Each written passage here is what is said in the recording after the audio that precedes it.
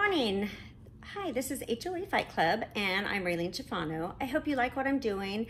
If you like and subscribe and ring that bell, then you can see all the videos that I am creating. Today, I thought I'd talk about the resale of a unit. So this is mainly for condominium owners, and I'm going to go over Washington State laws. So if you're in Washington State, they're called RCW codes. The RCW 6434 and 6490 are for the condominium units in Washington State. So when you go to buy a condominium, they will issue you, it's called a resale cert. Well, this resale cert, first of all, should only cost you $275 or less in Washington State. Now, one thing that I found is a HomeWise company is now trying to issue our resale certs, and they charge an additional fee for giving you your resale cert. You don't have to pay that fee. The property management company is responsible for giving you that resale cert. So you can go to the law, the 6434-425, and read it, and it'll tell you exactly what is supposed to be in your resale cert. So let's go through it. First of all, that there has to be a current, within 45 days, common expenses or special assessments that they're going to put. Now, when I moved into my home, my condo, they didn't announce that they had redone the roofs. So that wasn't disclosed that they were going to use $700,000 of the budget that they were showing that we had in savings for roofs. So I had no idea that that money was not going to be in our reserves anymore. It was going to be taken out. They have to show you what's in the reserves in the statement of the resale cert and the budget. But what they didn't disclose is what that money was actually already spent for other things. So you want to be very careful when you're reading through those budgets. You're going to get a packet of hundreds and hundreds of pages. The first thing you want to do is really look at the budget. First of all, you want to make sure that it's the right year. That was the other thing. The audit the association had issued us was from 2012. We had purchased in 2014, so we should have gotten the 2013 audit, which doesn't seem like it would be a big deal, but it was because of the roofs. So that big chunk of change was disclosed in the 2013 budget, but it wasn't disclosed in the 2012 budget. You'll also get a statement of who owes the association money. Now, when I looked at that, I thought, okay, are these people past due? And you don't really understand that. If an owner in the association is past due, they have to disclose that to you. You have a right to know if there's one owner past due or if there's 50 owners past due, because that affects you and the money that you pay. So you want to pay really close attention. If there's more than one or two past due, I would say probably not a good thing. And you want to look at how long they're past due and what the amount is past due. Because a big chunk of change is, again, your responsibility to collect. You are now joining a corporation that has to collect those past due places, those past due things. The next thing that they have to do is they have to show that if there was any repairs done or if there's something that needs to be done to the unit. Now, I didn't even understand what a unit was. So a unit in Washington State, in a condo unit, the unit is the interior. You don't own the exterior. You don't own even the walls of your unit.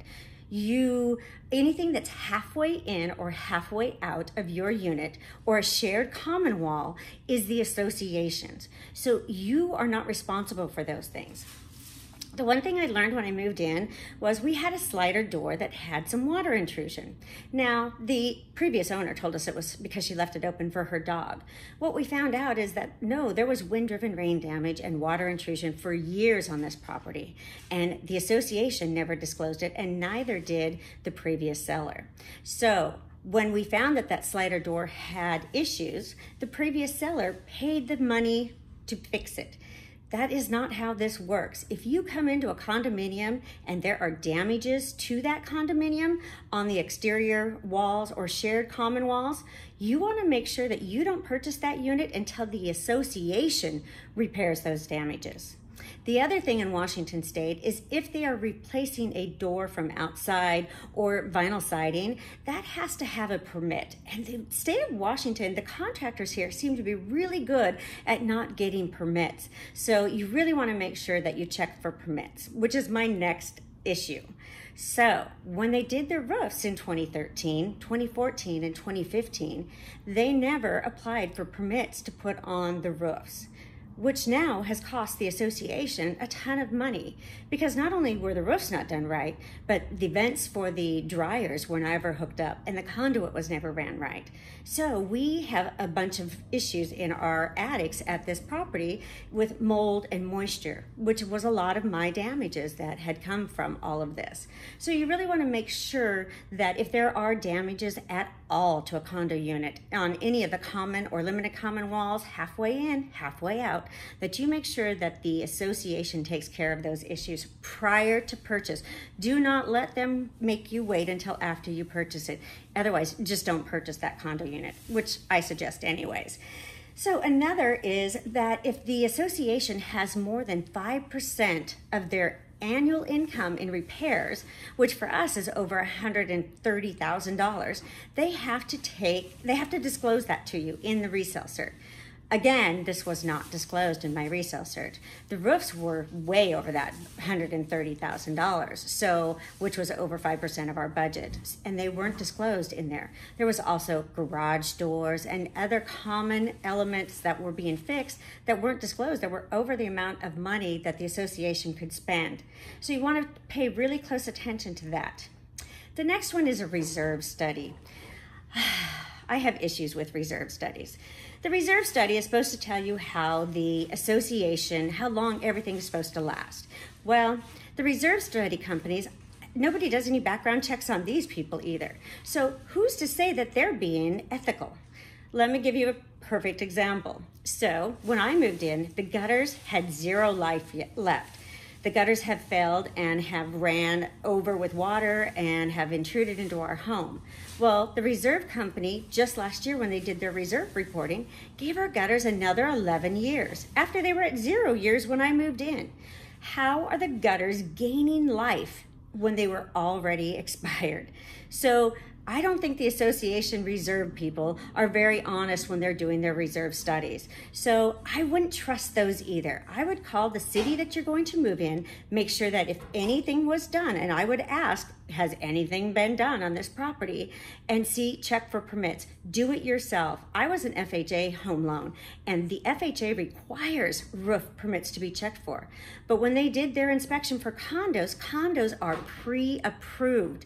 So they never are audited. So if they had roofs put on, the very first time that they were ever inspected was when those condos were built, and the FHA will do no inspection after that.